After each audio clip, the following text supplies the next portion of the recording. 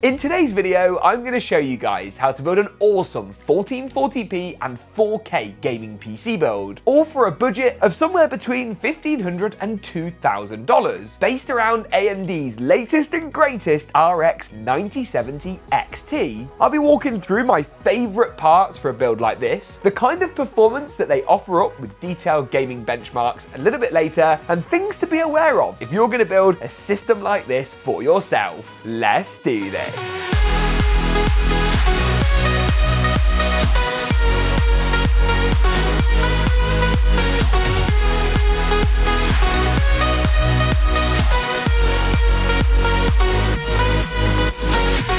The Corsair Frame 4000E is here and better than ever. With a spacious and fully modular design, you can configure this case to meet your build's exact needs. Improved airflow at the front and on the side helps to keep temperatures down, while Corsair's new InfiniRail mounting system allows you to adjust fan rails for added versatility and a cleaner aesthetic. What's more, it's compatible with reverse connector motherboards, 360mm all-in-one radiators, and comes with an integrated GPU anti-sag arm. Learn more and check it out at the first links in the description below. Let's begin by looking at the CPU and GPU combo, as these are the two parts that make by far and away the biggest impact to gaming performance. Now, when AMD launched their new 9000 GPUs, it would be safe to say they took their time a bit. This is the higher end 9070 XT. Now, it's designed to rival the RTX 5070 Ti at a lower price point. That's obviously great for you guys who are looking for potentially a better value GPU, and you get things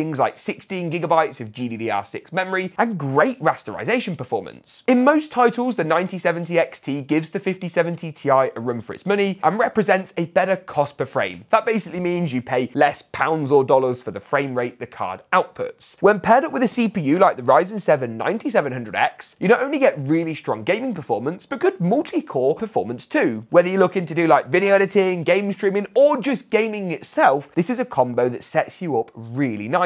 Now, the advantage of our AM5 CPU is that we can go for a really great AM5 motherboard. And in this build, I've gone for none other than the Gigabyte X870 Eagle Wi-Fi 7. Whenever a new CPU comes out, there's always various motherboard chipsets available. X870 is higher end, but this is one of the cheapest X870 options. Despite the price, you still get Wi-Fi 7 connectivity, which is useful more for the future than it probably is right now, and a board design that is, well, overall pretty fantastic. This board is very similar in look and feel to the B650 Eagle board, and you can see here we've got our 4 RAM DIMM slots, the AM5 socket for anything from a Ryzen 5 to a 9950X 3D CPU, of course Gen 5 for your PCI slot and the top M.2 slot, which is also totally toolless, nice to see, and X870 gives you a couple of advantages on the rear I/O. We've got more high-speed USB ports, that Wi-Fi 7, no optical audio, but you do get 2.5 gigabit Ethernet, which is great to see. I'm going to keep the motherboard out because that will be one of the first parts I use later, but now also seems like a good time to talk about the RAM and SSD in today's build. I've gone for the Crucial P3 Plus for our storage. This particular drive is a 2TB model, alongside Corsair's Vengeance for AMD. This is a 32GB 6000 MHz kit. If you want to do more productivity applications, you can up the RAM to 64 gigs, and equally if you want to save a bit of money or spend a bit more, you could knock the storage down to 1TB or up to 4. Now, in terms of other components to talk about, the CPU cooler is an area where you might think I've gone a little bit overkill, but I want to talk to you about this. It's the Montech Hyperflow ARGB 360. Now, Montech are one of my favourite brands at the moment. It's not sponsored, they just make amazing products. This is one of the best value 360mm all-in-ones you can buy. You can get it in black or white. It's got RGB fans that are not only going to look great, but give us better airflow too, and this nice RGB pump block. In fact, when we benchmark this across a range of different tests on a high-end CPU compared to lots of coolers, it came out really well. In terms of power, I've gone for Corsair's RM850e. This is the newest ATX 3.1 and PCIe 5.1 version. That basically means it's on the new power supply standard and gives you the high power GPU connector, which some of the 9070 XT cards are using. I'm not actually sure what this uses, so we'll find that out, but the power supply has the old and the new style, so either way, we're gonna be fine. One more component to talk about, and that is the case, which is easily the largest and most cumbersome part of today's build, and it is this. Sticking with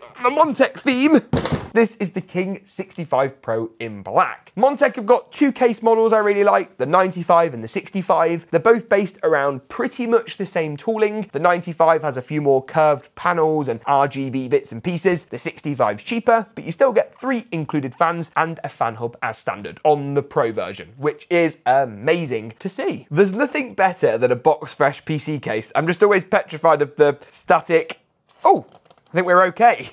Oh, it's like a false sense of security. The only thing that I think Montech could improve, if they are for some reason watching, is this tempered glass panel. The tint is very dark, which is fine if you've got lots of RGB components, but otherwise it does make the system a little tricky to see inside of. Now I've finished nerding out over the PC case in today's build, I'm gonna go ahead and start off with the motherboard assembly. The CPU installation is really easy. I'm just gonna push this arm down and up and then pull the socket cover out of place. Before then dropping the CPU into place, and you can see here there's a little golden triangle in the top corner which all matches up nicely, and the socket cover is going to return down. Next step is the memory, and I'm going to open up our 32GB kit of Corsair Vengeance. The Corsair Vengeance RGB line has to be one of the most famous designs of memory at this point, and this kit is a really cool grey colour which actually matches the motherboard perfectly. In this build I'm going to pull the clips back on the 2nd and 4th DIMMs. There's only clips on this side, not on this side, which is meant to make your life a bit easier. Then just slide the RAM in, bit of pressure, lovely stuff. And you want the Vengeance logo to face outwards, so that's going to face away from the CPU. The crucial P3 Plus is the next stage, and at this bit of the build, you're just flying through the parts so quickly. Pull back this little retention clip on the M.2 heatsink, then you're going to slide the crucial drive in with the gold contact strip facing this way, pull the toolless clip back, and then remember, peel off the all-important thermal pad protector. Don't forget this stage, before sliding the heatsink back into place, and you can see fully toolless. You don't even need a screwdriver. Nice. I'm going to then move the motherboard into the case. Now you'll find in the case this little accessory box. This contains all the screws and stuff that you actually need to fasten the motherboard down to keep that safe. And I also, at this point in the build, I'm going to take off all the panels. Why? Because a case that is panel free, this top one is fully toolless, which is nice, is so much easier to build in. One bonus of this case is that it's an ATX chassis. This is an ATX board, and as such, all the standoffs are already in the right locations, meaning all I need to do is just slide the motherboard up, get it nicely aligned, and you can see then, if you look closely where our standoff holes are, they look a little something like this, and what you're going to have is 3 along the top of the motherboard, 3 along the middle, and 3 in a row down the bottom. Get those nice and tight with a Phillips head screwdriver, and the motherboard will then be firmly secured into place. At this stage in the process, you could either carry on with the power supply, or you could carry on with the CPU cooler. I think I'm going to do the PSU first to make a change, then pop the cooler in, which is going to go on the top of the case. Now, in terms of the cables that you guys are going to need for this build, specifically, you're looking for a few. You want one of these, which is your CPU power cable. You can tell because it splits into 2 4-pins. And on this board, we need a double 4, so an 8, as well as a single 4. You can see this splits, and that's going to give us all of our CPU power. Then you're going to want a motherboard cable. This is the largest, and it's braided in a slightly different way, making it easy to spot. SATA power, this is what you would use for your old school kind of hard drives or your old SSDs. We're going to use that for our RGB hub. And then actually, I do need to unbox the GPU because I've got to figure out whether, like some of the Sapphire cards on the 9070 XT SKU, it uses the new high power cable, or whether it uses the older 6+2 pins. Here we go, drum roll. Oh, it's a beautiful card as well, by the way. It's a great time to point that out. And this uses, this uses the older 6+2 pins. Now, ultimately, it is what it is. It's still the right card for the job, but I really would have rather the high power Gen 5 cable. The power supply does have the cables we need though, so go ahead and grab your PCI. So there's one here, which is a single 6+2 pin, and then there should be a double 6+2 pin somewhere. Yes, this one is a double, so you can see it's actually got 1 input and 2 output cables, but that is it. So you are literally using all the GPU power cables provided. Next step is to get all of these wired up, plug up the motherboard, plug up the CPU. I've then gone ahead and plugged in all the front panel cables, and you can find a full tutorial on all things cables and wiring in the cards section now. With the cables and wiring done, I'm going to do the CPU cooler next, and as I say, Montech's Hyperflow. I can't get into the box. Come on.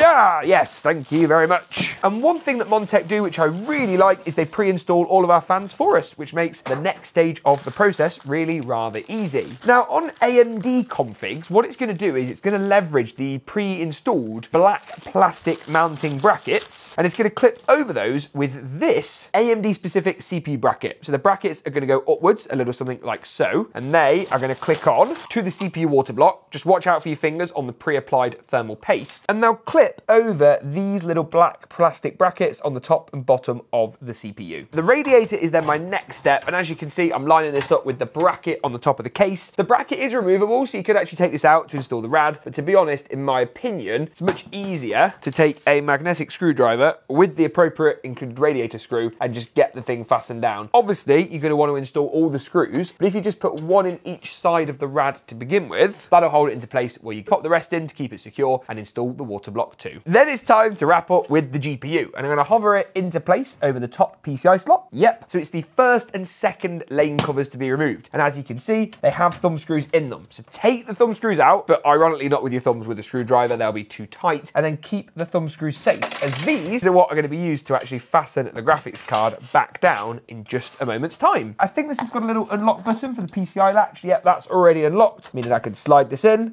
press it down, and that's all there is to it. A couple of screws to actually secure it and fasten it into place, one down the bottom, and then a further one at the top, before finally I'm going to need a trio of 6+2 pin GPU power cables to give this card the power it needs. And I should then be able to plug this thing up, turn it on. Oh yes, look at that. Are the CPU cooler fans spinning? Yes, they are. Fans are a little noisy. In fact, very noisy right now. The solution to that is really simple. I need to locate the CPU fan cable coming off of the fan hub at the back, and I need to plug this in to the CPU fan header on the front of the motherboard, and that should calm them down. So it's time to see how this thing performs, and it's all powered up in some of your guys' most popular titles. On your screen now is a summary of some of the results that we pulled in, half of which were tested at 1440p, the other half at 4K. Let's take a closer look at a couple of these numbers, starting with one of the 1440p ones in Call of Duty's Black Ops 6. This was tested in the zombies mode on the high preset, and the build achieved an average of 143 FPS. I also tested out Marvel's Rivals at 1440p, again at 1440p high settings, rasterization, so no FSR, DLSS, ray tracing, any of that kind of technology. The average frame rate was over 130, pretty good. While tuning up to 4K still gives you some very playable results. Take Cyberpunk for example, and here with the 9070 XT at 4K high, the build achieved a really impressive 79 FPS on average. You can of course read our full 9070 and 9070 XT reviews for more in-depth gaming benchmarks. Buy any of the parts mentioned today from Amazon at the links down below. Thanks for watching, and as always, we'll see you in the next one.